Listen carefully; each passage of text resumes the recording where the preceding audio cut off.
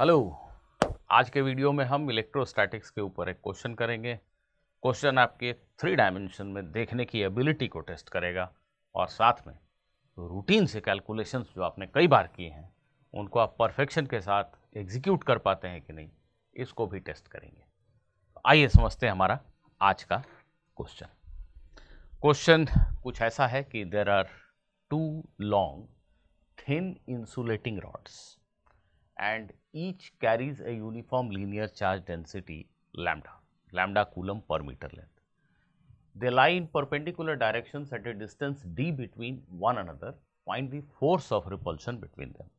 The 2 rods are placed like this. There is a separation d between them. Perpendicular distance between the 2 rods is d. One is going like this, the white one, and the blue one is going like this. It is horizontal, let us say, this is vertical, and the separation is d. Each of the 2 rods has a linear charge density of lambda.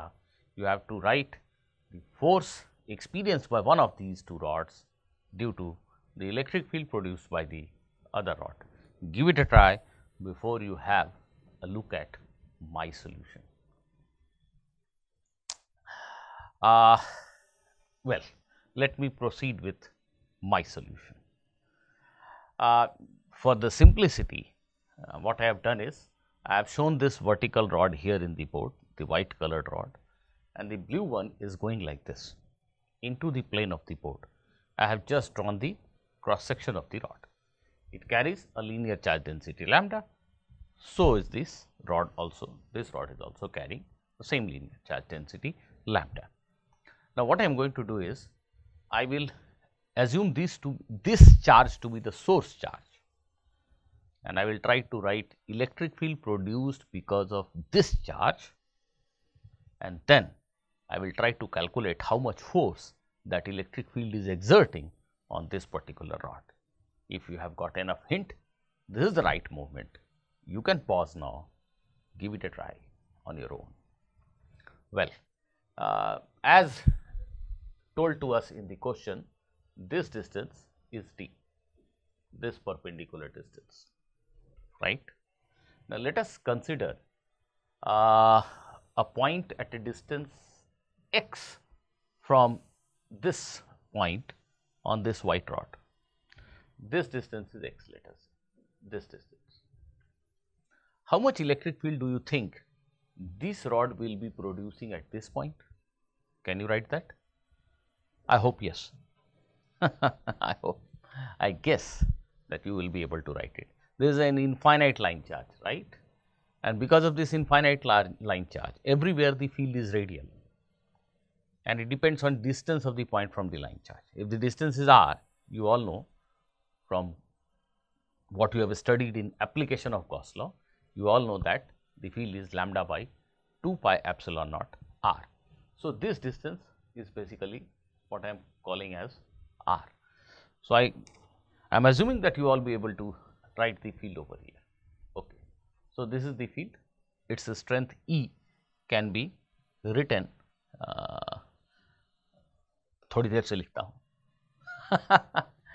What I am going to do is, at this position I will consider a small length dx of the white rod, very small, infinitesimally small. Drawing साफ बने इसलिए इतना बड़ा बनाया, otherwise this is infinitesimally small. So, I will try to write the force experienced by this infinitesimally small element on the white rod because of the field produced by this rod at this point. Okay? And then I will add all the forces. Let us see what happens. First, the field. The strength of the field will be lambda by 2 pi epsilon naught r, r being this distance. It will be better to express everything in terms of this angle theta. Let me write this as theta. And the element that we are considering here, let us say this element has an angular width of d theta. Okay. I hope you all are understanding. Now, let us try to write the force experienced by this element because of the field produced by this charged rod.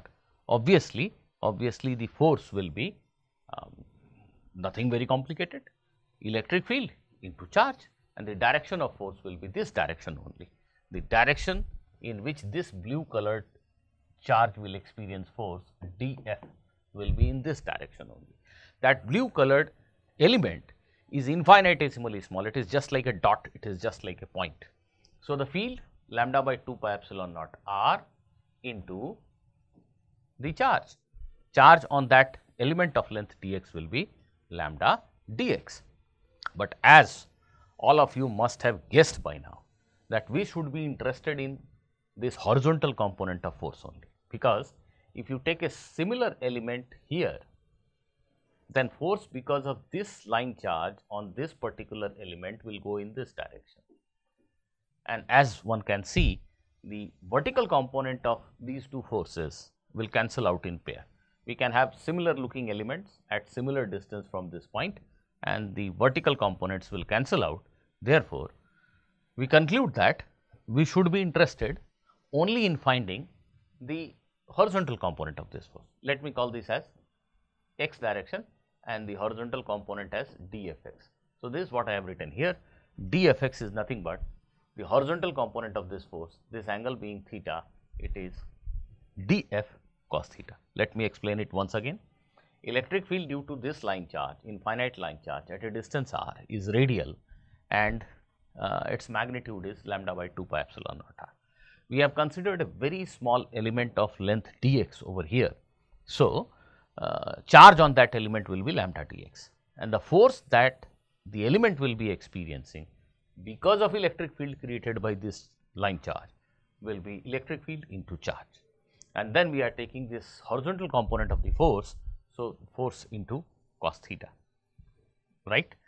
So, what I am going to do is I am going to add all these horizontal components of forces acting on various elements of this white rod. So, before I can actually add, that means before I can actually integrate, I have to ensure that everything here is expressed in terms of a single variable. The variable that we can choose could be either x or it can be theta. Let me take theta as my variable. So, what I need to do is I need to write everything like small r, dx, everything in terms of theta. How do I do that? Very simple. Looking into this triangle, you can see that r is nothing but d by cos theta, right? Can you see that? And then you can also see that this x is, rather x by d is tan theta. So, x is d tan theta. If you differentiate the last equation, dx by d theta will be d sec square theta.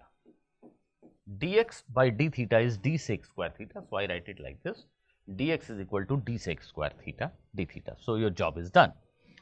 Now, you can write dx as d times sec square theta d theta, and you can write r as d by cos theta.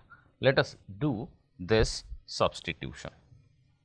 So, here is the expression after necessary substitution. In place of r I have written d by cos theta, right. In place of dx I have written d sec square theta d theta. So, you can see this cos square theta, sec square theta cancels out. This lambda lambda becomes lambda square, this d cancels out, very interesting.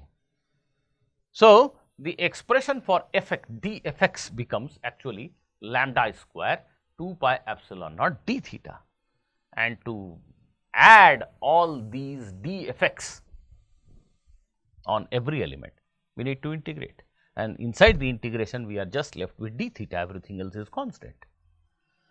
So, if you just want to write force on elements starting from here and going up to infinity, you will have to do integration from 0 to pi by 2.